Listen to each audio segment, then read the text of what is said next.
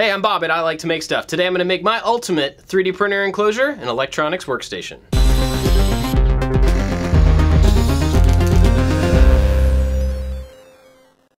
The last big piece of furniture we need for the office is a dedicated electronics station. And I've actually made a table for that before, but now that's become Josh's desk. So we're gonna make a really big table over here using a really cool countertop that I have, but this table is gonna be dual purpose. Underneath the table, we're gonna build in a 3D printer enclosure to keep the air around the printers the same temperature. That'll produce better prints. We actually already did the design work for this, and if you want to see more about how we came up with that design, check out the behind the scenes video on the second channel. The top for this table is going to be a piece of stainless steel countertop that I got from my grandfather, and this is actually out of an old McDonald's restaurant, and it's currently 12 feet long. We're going to cut it down to 8 feet. Let's get to it.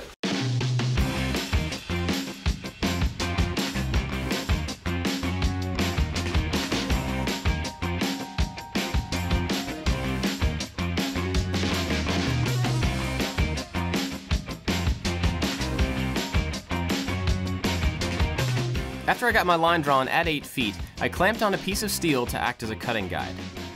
I put a really thin cutoff wheel in my grinder and made several passes to cut all the way through the piece. This took a little bit of time, but it made for a really clean cut in the end.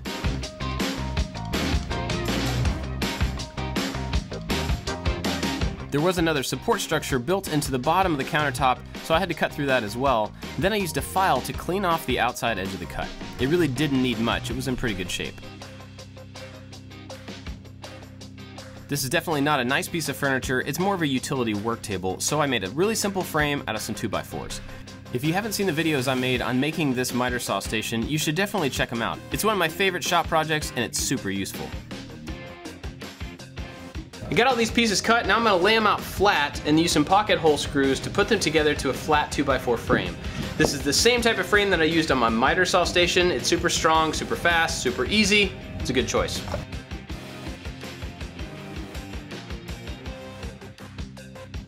Big thanks to Casper for sponsoring this video. Their mattresses are designed, developed, and assembled in the US, and you get to sleep on it in your house for 100 nights. And well, we all spend a third of our lives in our bed, so you may as well be comfortable. If you don't like it for any reason whatsoever, they'll give you your money back and come take the mattress away so you don't have to mess with it. They have 3 mattresses now, the original, the Wave, and the Essential, and you can go check them all out at casper.com/ILTMS, and if you use the code ILTMS, you get $50 off select mattresses. Be sure to go check them out. That's casper.com/ILTMS and use the code ILTMS. Thanks, Casper.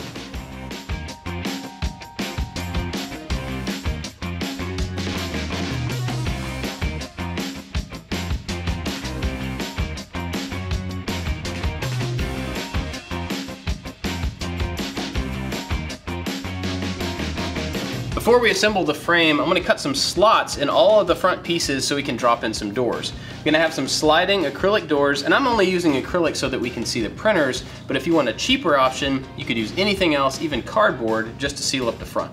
Quick note, we're going to cut a taller slot in the top so that we can take these doors and put them up and then drop them down into the track. The kerf of the blade and the pieces of acrylic were both 1/8 of an inch thick. Now this works, except that it would be too tight to slide the pieces back and forth. So we made one pass on the table saw and just slightly moved over the fence and made another pass. I ended up with a slot that was just a little bit over 1/8 of an inch, but it made enough room for the pieces to slide easily. And since I was planning on 4 doors, I made 2 slots that ran from end to end. So I have 2 sets of doors that can fit within those tracks and slide back and forth. So I lined up my outer frames with my long pieces of the 2x4 and just made sure that the slots lined up where all the joints met.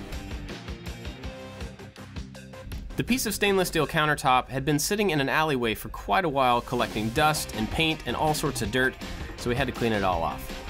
We tried sanders and paint thinners and scrapers and all sorts of stuff, and it really just came down to elbow grease. It took a while, but eventually we got a pretty nice finish. After it looked fully clean, we used some degreaser to make sure we removed any of the chemicals or anything left over on the surface, and once that was fully wiped down, we went over the whole thing with a coat of paste wax, just to seal it up and stop it from getting dirty again.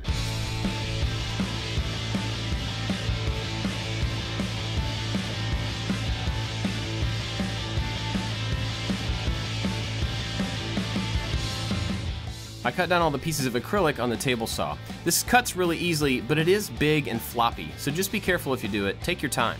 I'm actually moving really slowly here, and although it looks like my hands are close to the blade, they're really not. I wanted to drill a hole in each one of these doors to make it easier to slide the doors back and forth. So I marked where I wanted the hole, clamped all 4 pieces together, and then at the drill press, drilled a hole through all 4 at the same time.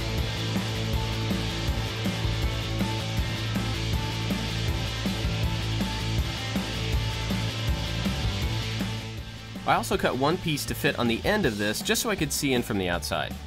I drove in a couple of screws at the bottom and used those as a ledge to set this piece on, then put in some more screws on the top and on the sides to hold it against the 2x4. You could also drill holes and screw it right to the 2x4 as well. Next up, we broke down a full sheet of plywood into some usable size pieces to make panels to set the 3D printers on. The plan was for these to have drawer slides on the bottom of them so that the panels could slide out in case we needed to get to the printer. Just a tip, these drywall squares are awesome for making several marks across a large panel. The drawer slides come apart into 2 pieces and the rails get screwed onto the shelf piece, or the drawer. Then we put the slides back together and added some double-sided tape to hold the bottom pieces against the frame. I set the shelf in place and then fully extended it, leaving the rails where they needed to stay. At that point, you can just drive in some screws and leave the double-sided tape in there. It's not going to hurt anything, and it'll compress easily once you get it screwed in place.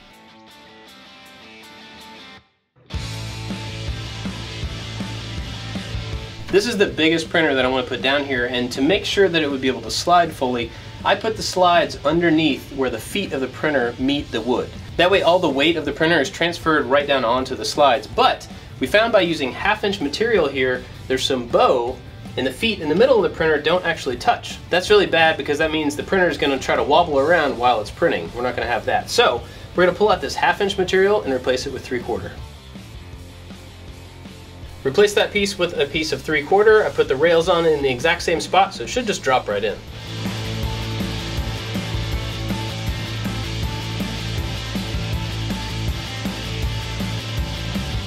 When you have 3D printers, you end up with a whole bunch of filament, and storing that is sometimes a problem. I wanted to make a filament storage rack to go inside the enclosure here. And for this, I just made a really simple box made out of plywood, and then cut some thin pieces of plywood to act as rails.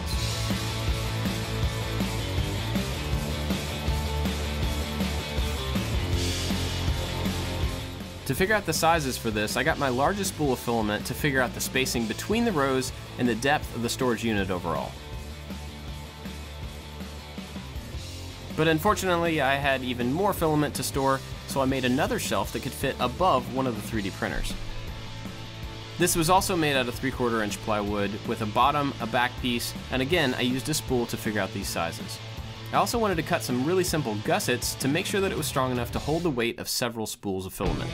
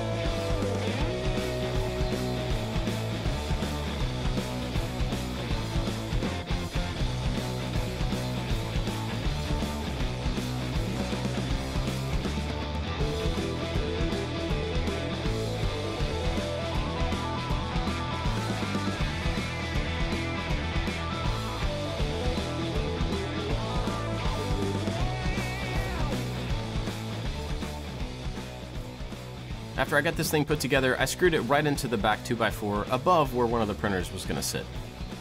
It was plenty strong and held quite a bit of filament. I also screwed in a long power strip to run all of the printers and some LED lights. These lights have an adhesive back, so I just stuck them right to the back side of the 2x4.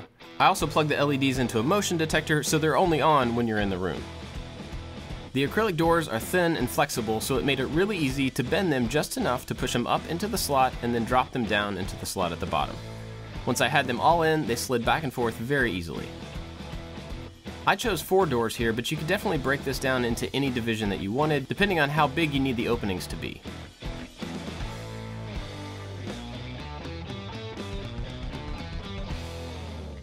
Here it is, my ultimate electronics and 3D printing workstation. I'm really happy with how this thing turned out. Now the placement of everything up top will probably change as I build some projects up here. It'll get rearranged to make it better to use, but it's a great amount of space to work on electronic stuff and to finish 3D prints. I'm really happy with it. And we've got this huge space down below to keep the temperature around the printers consistent. We've got a bunch of desiccant packages in there as well to keep the humidity down, and that's great for filament storage. Like I said, this thing will probably continue to morph and change as I use it, but this is pretty awesome. I'd love to hear if you've got other ideas how to make either one of these things better, so leave those down in the comments. We're also gonna have a behind the scenes video for this one on the second channel, and that'll be linked right here if you wanna go check it out. I've got lots and lots of other projects that you may be interested in as well, and don't forget to subscribe. That's it for this one, guys. Thanks for watching. I'll see you next time. Put them together into a flat 2x4 frame. That was close. We're also gonna have a